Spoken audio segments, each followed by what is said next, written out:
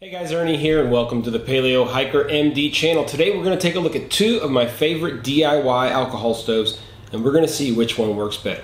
Thanks for watching.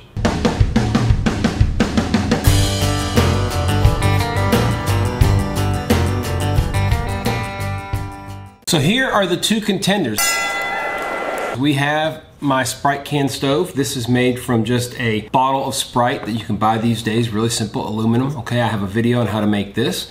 I also have a video on how to make this. This is my oldest DIY alcohol stove. This is a really common design out there. It's a Fancee Feast stove. It's basically a cat can stove on the outside. You've got some carbon felt on the inside and then a tomato paste can here on the top. I do have videos, like I said, to make both of these. We're going to weigh them each and then we're going to fill them with exactly 1 ounce of denatured alcohol by weight, and we're going to see how long it takes to boil 2 cups of water. All right, so first we'll take a look at our cat can stove. We're going to weigh it. We've got 7/8 of an ounce or 25 grams. Next, we've got the Sprite stove, which is 1/2 ounce or 15 grams. What we've got here is 1 ounce of denatured alcohol in each of our stoves. I'm going to light them up at the same time, and as soon as they both bloom, I'm going to put on our water. Now this is 16 ounces of room temperature water, which is fairly cold here right now, and we're going to see how long it takes to create a boil, and we're going to see how long they last as far as continuing to burn. All right, so here we go. Pretty much lit at the same time. Here we go. Put them both on. Start our timer. They both look pretty centered, so I'm happy with both of those.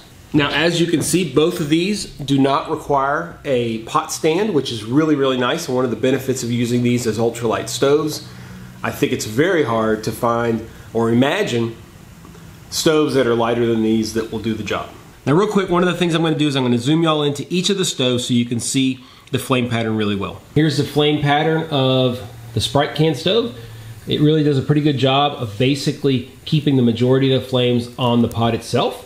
Here's the flame pattern of the cat can stove. Obviously the flames come up from the carbon felt, which allows really good contact with the bottom of the pan itself. So both of these I think are very efficient in getting the heat to the bottom of the pots. So we're back. Let's fast forward through this and see how long it takes to get to a boil.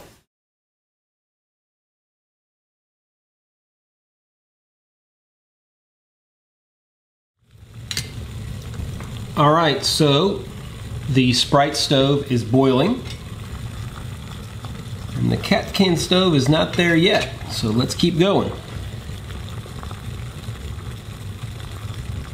I'm gonna leave the stove just the water boiling, just to see how long it burns for. All right, so we're boiling over here on the left. So we're boiling on the cat can stove, just a little bit behind the Sprite stove. All right, I'm gonna call that out on the cat can stove. Let's wait and see how much longer the Sprite stove goes for. All right, we're gonna stop it there. It's still going a little bit, but the boil has stopped. So we are gonna call this done. All right, so just to decipher this, we're gonna do this test one more time. So we have 2 different tests, just to see how close our tests run. But the Sprite stove boiled water in 9 minutes, 27 seconds. That for me is a little slow compared to what I usually get. But the other one was also slow. The cat can stove was 10 minutes 15 seconds. The cat can stove went out at 10 minutes 50 seconds and the Sprite can stove went out at 11 minutes 56 seconds.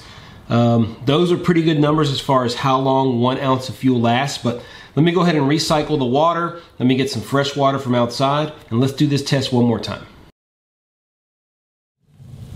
All right guys, so the Sprite can is to a boil.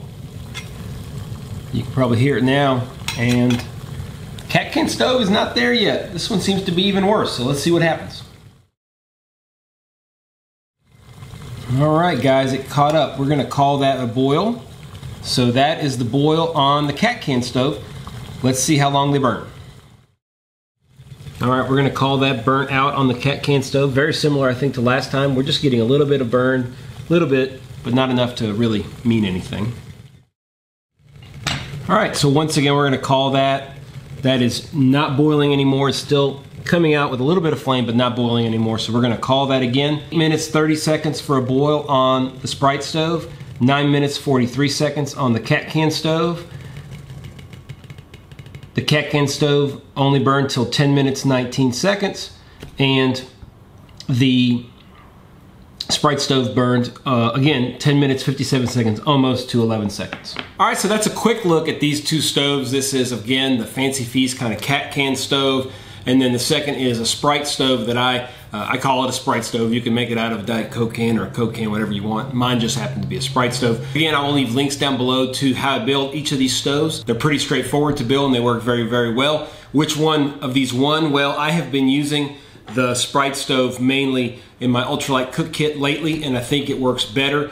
It has more consistent results than the cat can stove. Sometimes it seems like the cat can stove will get water to a boil very quickly, and sometimes it'll take a lot longer. And I don't think it's the temperature of the water, it's just the way that it burns.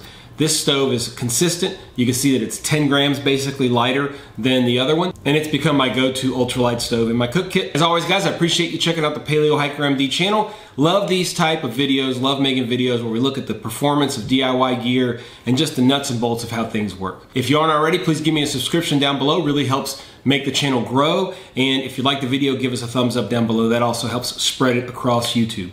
Truly appreciate everyone's support. Channel continues to grow. Stay tuned for more videos here on Paleo Hiker MD.